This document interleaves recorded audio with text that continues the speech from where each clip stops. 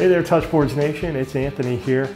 And as promised, I've got a new video for the Elmo MX-1. That's right, the Elmo MX-1 is the thinnest, lightest, most powerful document camera in its class. And you can adjust it, it's about a pound, the thickness of my thumb, 4K ultra high definition. All right, so we've got our camera set up on our table here, and I'm just gonna put whatever fruit I had laying around underneath it because it's nice and colorful. And that you're going to be able to show that to everyone in your audience, not just with this, but with anything. So I wanted to show you the software. That's why we're here right now. I have it up here on an interactive LCD just so I can point and do things and have you guys see it. But we have our toolbar right here on the right of the screen and really easy to use. Up top, you've got a remote control feature. So you've got your autofocus, zoom, brightness right here. You can capture images and video, open files. You can freeze frame, move it around like that. Let's see how good that video is.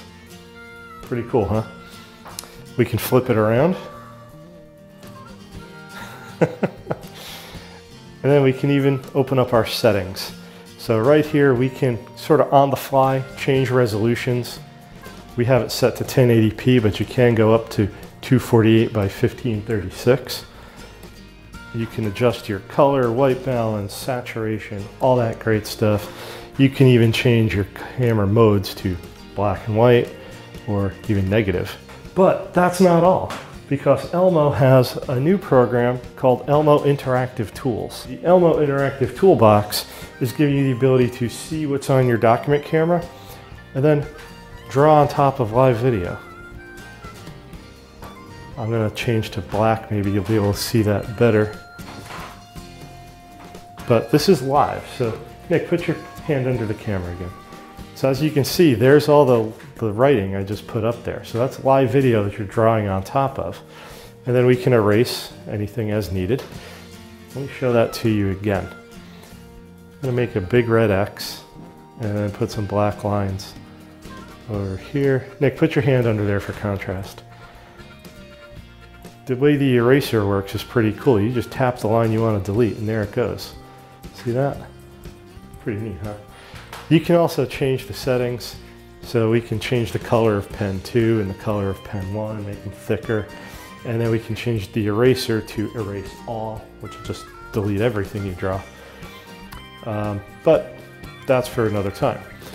You can also hit the mouse. Now I have mouse control over my computer once again. And I can also draw over anything on the computer screen.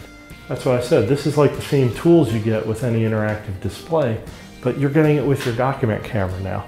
And you're also able to use it with the document camera. Right here is a document camera icon, so we're going to tap that and it's going to come right back up on the screen for us. Now, in addition, you've got some other tools here. I can show you. You can zoom, use this hand to grab and pan around the picture.